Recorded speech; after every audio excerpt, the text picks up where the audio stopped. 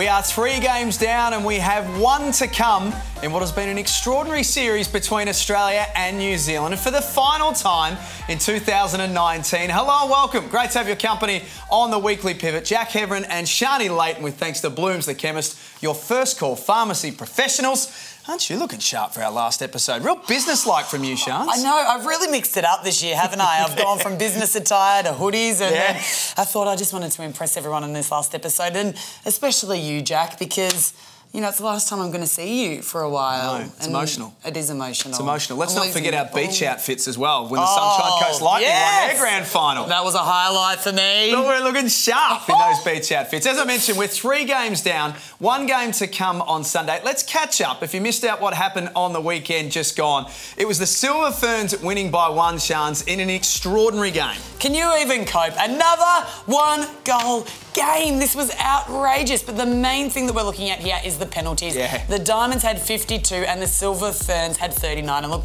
this is because of the way that the Silver Ferns play. They play off the body, more of a defensive game, but it was the only thing separating the teams. For 90% shooting both ways, rebounds, the Diamonds got a few more, so therefore really should have turned that down court. But that was where the Diamonds were struggling, was having the defenders attack the ball down the court and being able to get it to their goals to shoot that, whereas New Zealand had a bit more experience, a bit more cool heads and got the win at the end. But my gosh, it was just an absolute crazy game. I was on the edge of my seat. It was bonkers. What did you make of some of the moves that were made during the match in terms of players taken off the court at various stages? It's been interesting to read some of the commentary since. Yeah, look, I haven't read too much of it, but my own personal view is that players need to be able to settle into those positions to be able to build on the court. And I think the week before in Christchurch there were changes made and they were great changes. They were the right changes at the right time. But if you make the wrong changes at the wrong time, it can be extremely detrimental. And when Gretel Tippett came off the court, who I thought was playing phenomenally, I was just like, oh, I don't know if that's the right change. And then the Australian Diamonds don't seem to have a different game plan. They have players that bring different things, but then if that's not working, or say it does work, but then the opposition will figure that out within, say, 5 minutes or so. Which they kind of did, didn't they? Which they did, and they conquered it. And then they kept on changing players, but then those players out on court aren't confident because they haven't been out for the rest of the game. And also, they're worried they're going to get dragged. So they can't play with confidence because they're like, oh my gosh, if I miss this shot or whatever, I'm going to get dragged. Long behold, they don't want to make mistakes. Prophecy. They don't want to make mistakes. So I'm not about the huge amount of changes. I just think if they had have maintained that, they could have built confidence with each other, kept those connections going and maybe built themselves back into the game. Some changes, yes, but it was just too much for me on the weekend. We've spoken a little bit, Shans, about the experience factor with this Australian team, that it's a bit of a new team, that Lisa Alexander is flipping around some combinations like we just spoke about to try and see what works. This is what they came up against on the weekend, just in terms of experience and the games played, and you can see there it is a massive difference. There is a huge difference. Have a look at that. New Zealand, with the whole team, 794 test caps between them. Remembering they have to step out on court to gain a test cap. Australia currently has 367. I'm not good at math, but I think that's about half. We'll go with that. But the main thing is, have a look at this. Laura Langman and Rory have 444 between the 3 of them. And what that does in the experience, or in that moment of the game, in that crunch time, their experience shines and stands up. Have a look at Australia with only 367 for the whole team. They're just not used to standing up under pressure, and the only way to be able to do that is to get the experience to do it, and you can only do that by staying out on the court. So I think it is phenomenal that the Australians are doing so well with the limited amount of test caps that they have, because remember, going back last year to the Commonwealth Games, New Zealand finished 4th when they didn't have, we call them the fossils. Whereas, you know, a lot of girls in Australia have retired and we're still within that 1-goal point. So there's only a few tweaks that Australia need to make to still be the most successful team. But New Zealand definitely, I think, have it over the top of us at the moment. Funny you mention that, because we were exchanging texts and all that sort of stuff after the game. For all of the experience that New Zealand have got, there's one player in particular, though, that when you were texting and telling us who you liked, there was one in particular from New Zealand that grabbed your attention. Who's not as experienced as some of the players we spoke about? Yeah, but there's 2 points to this, Jake. So the player that I was most impressed with on the weekend was Karen Berger. Yeah. Have a look at this. 10 deflections, 6 intercepts and 9 games. But Berger only has 14 test matches. And for me, she was best on court because when it was like the ball was bouncing back and forth continuously, especially in that last quarter, she was the one that stood up.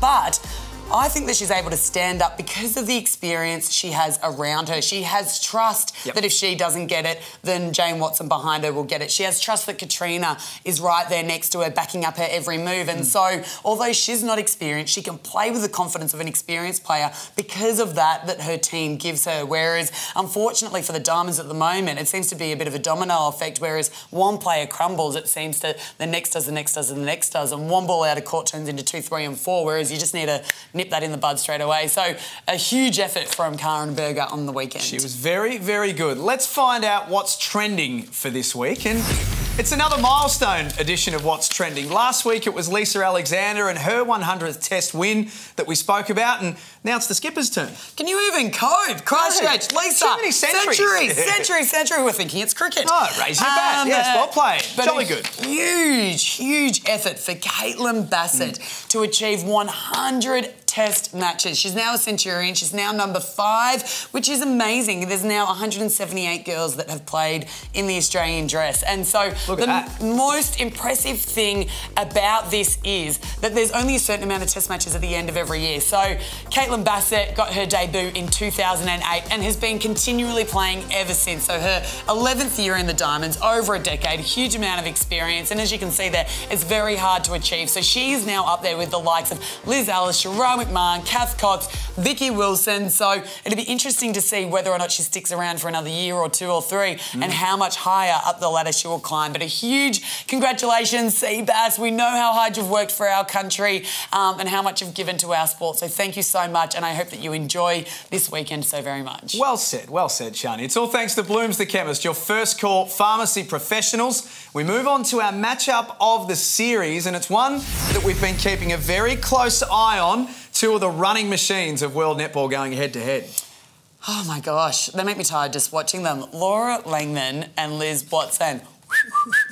Straight up and down the court. But I must say that I think... with sound effects. That was with great. Sound effects as well. That's the squeaking in the shoe, by the way, on was the court. Yeah. Laura Langman, my lord, just absolutely phenomenal. 33 years of age, and I think that she definitely had the better of Liz Watson on the weekend. Once again, she had a huge amount of circle edge feeds. So that doesn't just come down to Liz. That is a wing defence centre effort to be able to keep both of those players off the circle edge to stop them feeding. But it's just her fitness that allows her to go and go and go. And once again, that support of her teammates so that she only needs to play her role.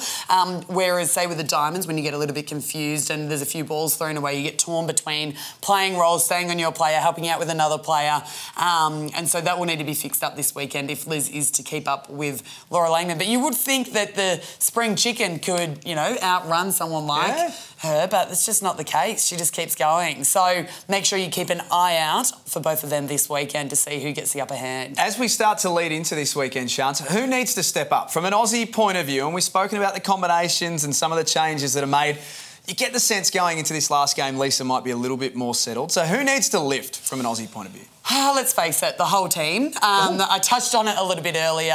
Let me work through it. Touched on it a little bit earlier in regards to the defence. And it's not the defence of the defenders, but it's the attacking play of them bringing it down the court. They need to be able to see the space. At the moment, they're getting jam-packed into one side. Really easy for Team New Zealand to defend. And then the balls are going straight across the court, which is really easy for them to intercept. Those drives from the attackers as the ball's coming down need to be more to the ball, so it's harder for New Zealand to be able to defend it. But the defenders need to do more work in attack as well, and just more consistency from them. Yeah, thank you. We got there eventually. Very good. From them in their defence. We saw them stand out in the second Test match, but then once the Ferns figured them out, they had nowhere to go from there. They've got to be smarter to be able to switch on and change in each game. You can't wait for the game to end to change up what you're doing. You've got stuff from the first game, you've got stuff for the second and third game now, so have the confidence to be able to change it up when you need to.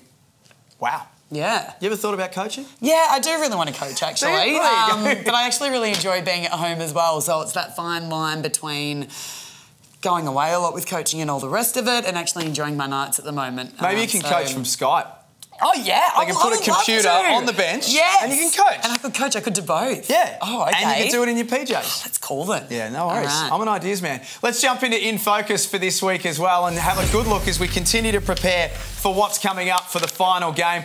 All it's got on my run sheet here is In Focus, Ask Sharni. So I have no idea what's coming here. So, Jake, this is very exciting. I have some exclusive footage from the last 5 minutes of the game. What? Some exclusive footage from the game. I thought we weren't allowed to use footage for the entire season. No, we haven't been allowed to use footage. However, I found and got permission to be able to use this footage, and I think it demonstrates perfectly how hard the last 5 minutes of the game was, and it represents it really well. Take a look.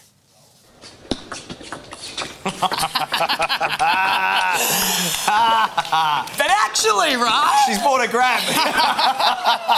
She bought a grab. I did bring a grab. BYO, you're welcome. Well played. Oh my gosh, I was sitting on the sideline of the game and honestly, whoa. Ball going out of court, ball going out of court, ball thrown to the opposition, ball thrown to the opposition. I actually couldn't believe there were that many brain fades in one period of a game, but it just shows when your brain is under stress how easy it is to make mistakes. And at the end of the day, New Zealand managed to throw that one less way to help them get that extra win. And once again, that comes down to experience, but could not believe the ping-pong. Like my head, like it's still sore actually. What about that? Our final episode and Sharni brings some footage. Yeah. Very, very good by you. I hope that's not in infringement of copyright or anything like that. In all seriousness though, In Focus for this week, it has to be Gretel Tippett, who is just continuing to grow from strength to strength. We go back to that experience factor before. It feels like the more games that Gretel plays and the more games she starts, the better she's getting every time. Well, she's just so hard to defend. Her stats have been phenomenal. As you can see, her accuracy has been out of control. Unfortunately, I don't know why she got taken off in the last test when it was 13 from 13. I think that she's the one that the New Zealand defenders can't figure out. So if you're going to change anything, leave her on the court and either change Seabass out or bring on a different goal attack, maybe bring Katie Thwaites on with her.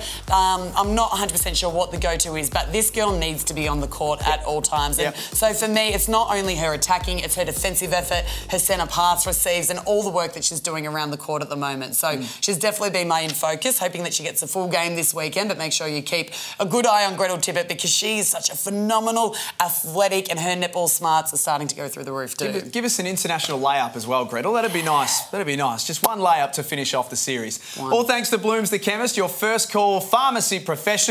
She's been on fire today, Shan. So let's get the final say. The final say today, we just need the Diamonds to win. And that's not putting pressure on them, but they actually do need to win to bring home the Constellation Cup. If New Zealand win, they will take the cup home, obviously, being 2-1 up in this series. So we need to win, and we can just win by 1 because we won by 6 in that second test. So when it comes down to the crunch, it is the differential between all of the scores throughout the whole games that gets the team the win. So we need the Diamonds to win this weekend. So fingers crossed, girls, put your foot on the pedal and don't let those Ferns come back at you like they did last weekend. Well, if history's any judge, it might be 1 goal. Maybe we need that 1 goal. We need that 1 goal. They've been pretty tight, haven't they? Yeah. Yeah, every time. Actually, do it just for history. Just for 1 more. Yeah. This is the game that's coming up on Sunday. It feels like it's come around very, very quickly, and as it should, because it'll be a cracking atmosphere, and Perth netball fans, they will get there in their thousands as well. Yeah, so it's currently reported there's going to be minimum 13,000 there, which is going to be amazing, and the biggest game that's ever been in Perth. I think they released an extra 100 tickets today. Wow. So make sure you jump online, don't miss out. It's going to be an absolutely amazing game. And not only that, don't forget Caitlin Bassett's 100th game in her home city as well. Put it there. Nailed it. That's us done. It's been a great year. Thanks, Jack. Jack. It's been fantastic. Thank you, Shan. And thank you to everyone for being with us. And thanks to Blooms the Chemist as well, your first call pharmacy professionals. Go Aussies. We'll see you soon. Should I pivot? Now.